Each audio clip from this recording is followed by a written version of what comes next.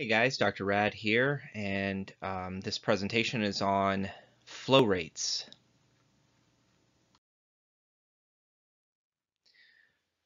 So the first thing we need to know about flow rates is what is a rate? You don't really think about it too much, but you use a rate every time you get in a vehicle. In your car, we would refer to that rate as miles per hour.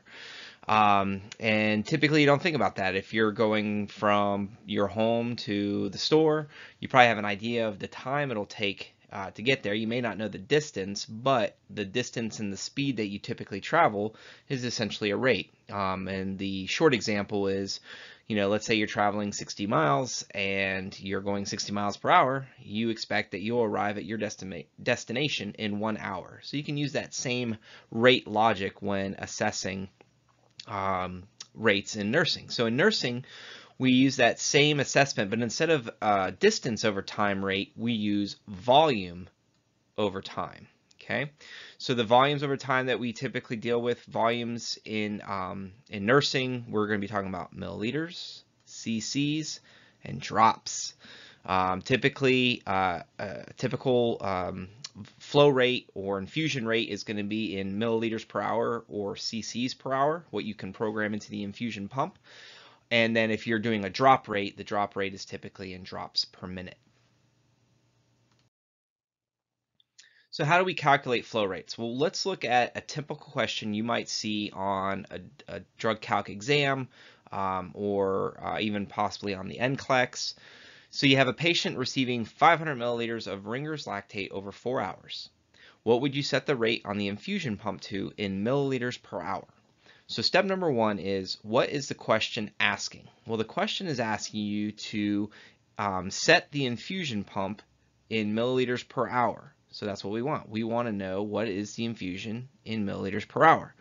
So what do we know? Well, reading the question, we can see that we have 500 milliliters of Ringer's lactate and that it's going to be infusing over 4 hours, or the patient's going to be receiving it over a period of 4 hours.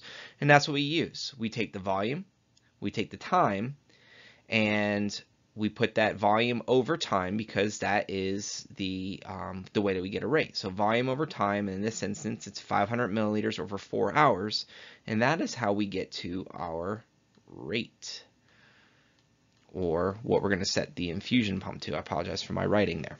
So 500 milliliters over 4 hours, and when you plug that into your calculator, you will see that you will get 125 milliliters per hour. So let's look at some variations. You might see a question where it's asking you now, instead of what is the rate, they want to know how long the infusion will take.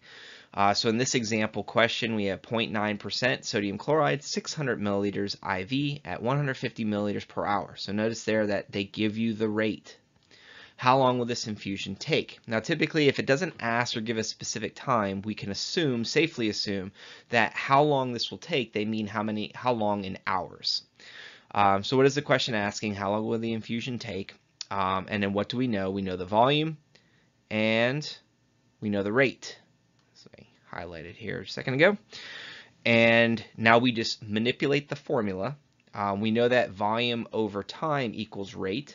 Well, all we're going to do is switch rate and time. So instead of volume over time, now it's going to be volume over rate. Now, if you don't like that, I wrote this up in a couple different ways. But if we follow that format, 600 over 150 is how we would set that up. And that's a 1 over here. Sorry, I crossed that out. Another way that I think is helpful, especially when studying this, is using dimensional analysis.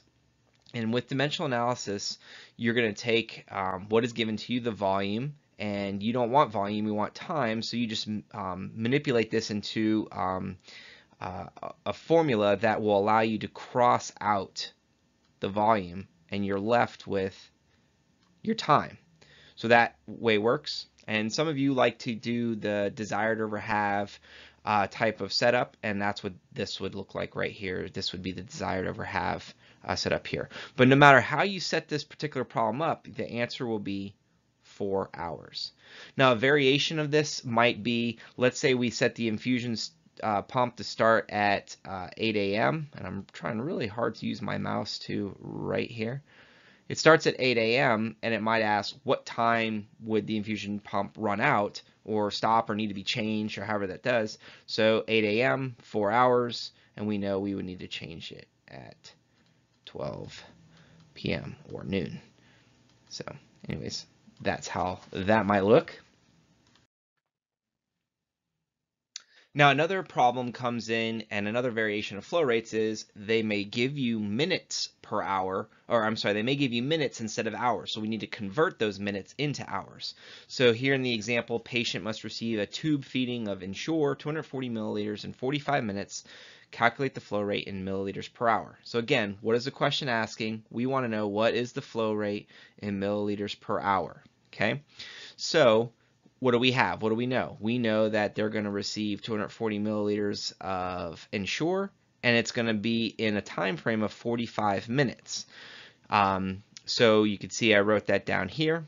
We're going to follow that same formula from the first example question that I gave you, volume over time. In this instance, the volume is 240 milliliters. The time is 45 minutes. But I don't want minutes, I want hours. So I'm going to add a simple conversion of minutes to hours. So here you're multiplying by 60 over 1. And we know we're doing it right because we can cross those out and we're left with what we want in our final answer, which is milliliters per hour. It's one of the reasons why I like using dimensional analysis as an explanation tool. You may or may not use this. And it doesn't really matter what you use. What matters is whatever you use, that you get the answer right every single time. But following this setup, your final answer would be 320 milliliters per hour. Now, what I have noticed is that many nurses get tripped up on this particular type of question. They will get upset at the fact that it's like, well, how can it be 320 milliliters if it's only 240 milliliters? Well, you know that after 45 minutes, that 240 milliliters is going to be gone, okay?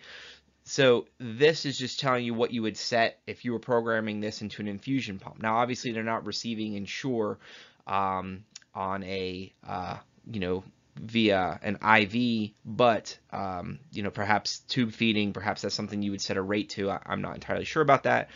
But this is just telling you how much of it would escape in an hour. So let's say they had 500 milliliters in a bottle. You only want to give them 240 in 45 minutes. We would still set the infusion pump to that 320 milliliters per hour to get to the total time of 45 minutes delivering 240 milliliters. But that's what we would have to program that into. Another way of looking at that is some people like to convert these into fractions. So we would say that is 3/4 of an hour. Or you can say that that's also 0.75 of an hour. I don't know about you, but I always like to not think in terms of fractions and decimals. But if that's what's easier for you, then by all means, go ahead and do that.